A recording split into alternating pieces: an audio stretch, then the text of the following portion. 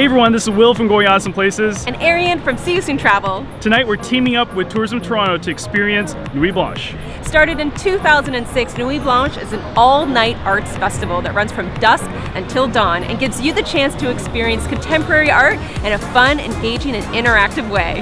Whether it's your first time or you've been here before, Nuit Blanche can be a little bit intimidating, but it doesn't have to be. So to make sure you have a great time, here are our top tips for how to experience Nuit Blanche.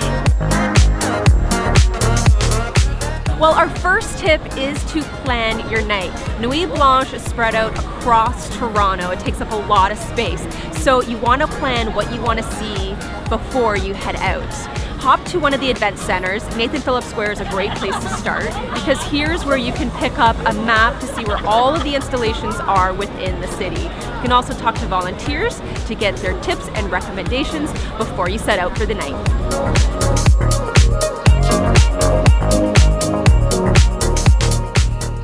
Tip number 2 is all about timing. And so from the festival opening at 7 p.m. to midnight, you're dealing with all these crowds, which means that there's gonna be lines and you're gonna have to be a lot more patient.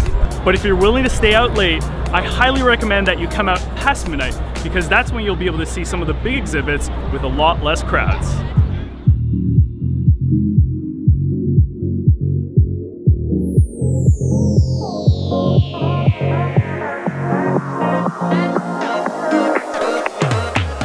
Tip number 3 is to get interactive. Many of the installations were designed for you to be a part of them, to get interactive with them.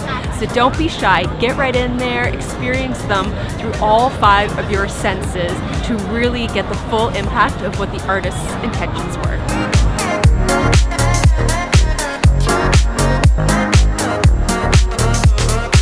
So tip number 4, take public transit. Getting around by car is tricky because they close off many of the roads and the installations are spread across the entire city. So we recommend picking up a TTC day pass. A single pass is good for up to 2 adults and 4 children and allows you to use the TTC until Nuit Blanche finishes.